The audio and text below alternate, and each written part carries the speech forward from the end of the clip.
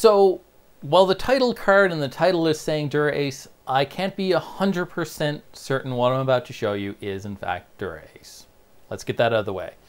I'm 99% certain, but there is a slim chance that it might be something else. Now, what we have seen is Shimano historically launches products one group set per year, or one series of group set per year. So what we'll usually get is Dura-Ace one year, both mechanical and electronic, and then we'll get Ultegra the next year with the trickle down technology. And then we'll get 105 again with further trickle down technologies where, you know, the high tech, high expense manufacturing techniques are brought down a little bit, but things like the shifting performance and geometry is kept. That just kind of results in slightly heavier or slightly less stiff or less exotic materials. But for a fact, we know that within 6 months, Shimano is going to drop a new group set, and it's going to be wireless. Now, there's been all sorts of idle speculation, and I'm not here to idly speculate it. I mean, I love doing it, but this is actually a fact. Because there is an FCC filing, and the FCC is the Federal Communications Commission in the United States. You have to file if you have something, you have to file publicly, I should say, if you have something that has an RF transmitter. So something that can transmit. And usually that also includes some level of receive, because most communication is bidirectional now. It's maybe it's I sent a shift, did you get it? And you have to confirm that's a transmit back, so that still is transmission. Or in the case of like SRAM, the rear derailleur actually sends the ANT plus communication to tell your group set what gear it's in. So in this case, we've actually got a new FCC filing from Shimano, and it just says rear derailleur. Now, the internal pictures are temporarily private, so they have 6 months of privacy on that. The internal schematic, though, that's unlimited privacy. But they have to put an FCC ID on it, and that has to be public right away, which means we've got some line art to show. But also we got to see the actual, I'll say, the actual report. The report actually points to a module, and then from that module we know what is the only transmitter in it, and from that we can figure out the Shimano R9200 Dura-Ace shifting protocols. So why don't we take a quick look at that. So while we could normally go and try and use the FCC website, it's really not that good. It's really difficult to search for. It's very, very cryptic on their searching system. I've used it before, but I really, really hate it. But I stumbled onto it from fccid.io. I was trying to look up a company, and WY7, which is Shimano's ID, was basically one of the last ones, so I just clicked into it, and I happened to notice, actually I'm in a thing there, but when I ended up here, so I was just going to do a search from here or change it after, but then I just said, I'll scroll it down, and I noticed rear derailleur, and what's interesting, it's filed 4 days ago. A wireless module was filed 5 days ago, and the Swan 3 module was filed months and months ago. But this is just a little module that, you know, you use for building things. I've used these modules. I have an upcoming project using a module based around this as well. Allows you to shortcut a lot of the FCC regulation stuff. So Shimano usually builds those with a company called Taiyo Yuden. So that's not a big deal. This wireless module I find kind of interesting because they have 6 months of confidentiality for things like, you know, schematics have indefinite, internal and external photos have 6 month confidentiality. However, labeling and location this is too small in a bad location. It's not possible to indicate the FCC ID, blah, blah, blah, on the surface because the dimensions are too small, so we'll put it in the manual. And so in order to do that, they need approval to do it. So this is their antenna, module's under here. 3 connections and some sort of other, looks like either, this could be for, potentially for programming, but doubtful, because they have these dots here that look like these would be your programming and debug stuff. This might be going to a battery or something like that. These 3 connections, they line up awfully close to the 3 connections found on many of the electronic group sets right now that have like 2 E-tubes and a sprint shift, or some of them now have 3 E-tubes or 2 E-tube connections. And this port is exactly, like nearly exactly the shape that goes into that little block that's under your shifters. And so that's kind of an idealized location. So this is likely their shifter system, and it doesn't have a module. It actually has a built-in, an onboard module of some kind. So we don't know exactly, even the test report doesn't really tell us, you know, it doesn't seem to have the word BLE indicated for their test setups, antenna conditions. You know, it's, yeah.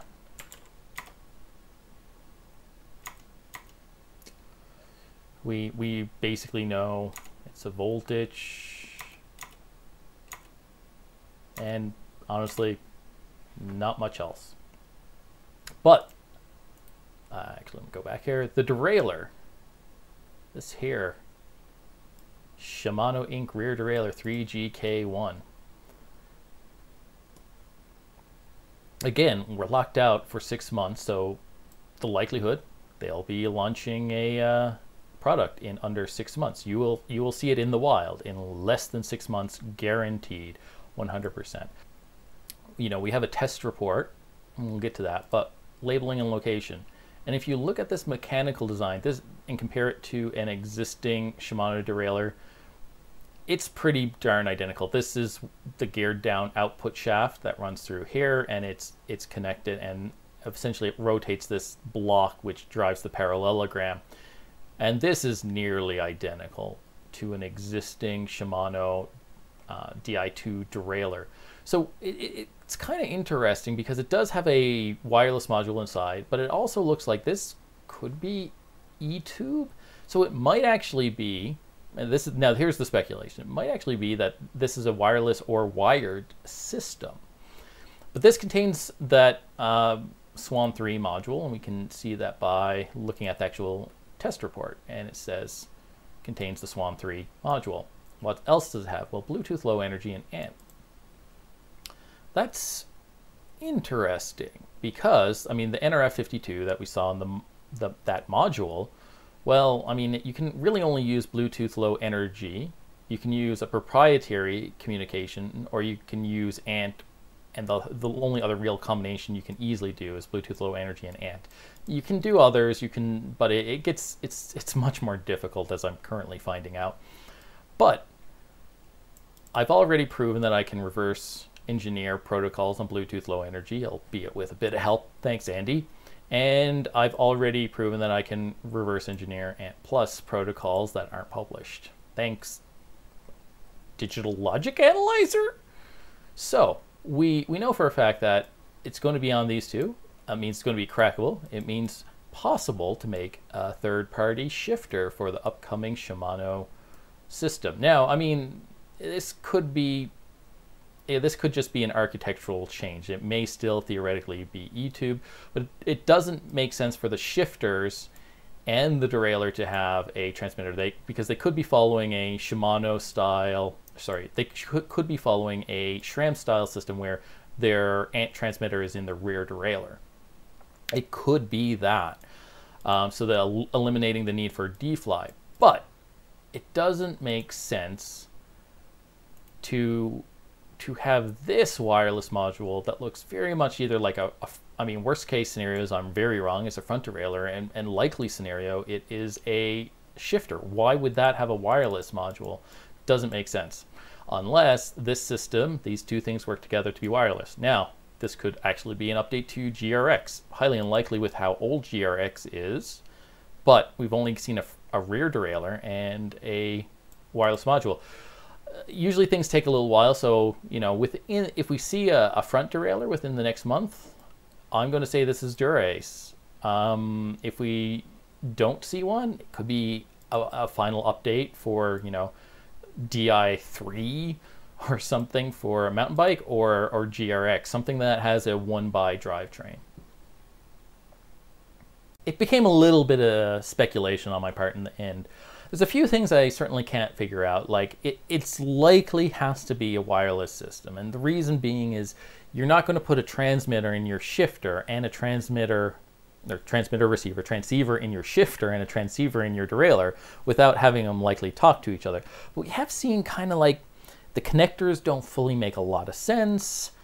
The rear derailleur looked like it had a bump, very reminiscent of the old designs that has basically could be an E-tube connection. So it is possible that this might be a user choice situation. You might actually be able to choose legacy E-tube and have all this amazing compatibility throughout the years. You can go, so long as the gear numbers line up, it's mix and match all you want. Like you can go and you put 6 road derailleurs into that system without it complaining. Like 6 legit road derailleurs, like brake shifters, just display them all out and it won't complain. So it may be for like, where shifting is 100%. It must work 100% of the time because wireless can't. Wireless, you will experience delayed shifts. You will experience interference. You will experience shifts queuing up like they do in the SRAM system, and then like, oh, finally I got to talk to the derailleur and it dumps 6 shifts, but you only meant to shift once and you're just confused and you're just, why isn't it going? And then your derailleur flies to the other end of the cassette. And that does happen. So like it might be for pros, we're still using a wired system, and it would eliminate the need for multiple batteries. And for people who are like, wireless is innovation, sort of, it's more of an innovation for OEs to save a couple of bucks on bike assembly, because its only real advantage is no wires. A cleaner cockpit, yeah, sure, that's important to lots and lots of people, but in terms of technical innovation, it's actually a step backwards in terms of reliability.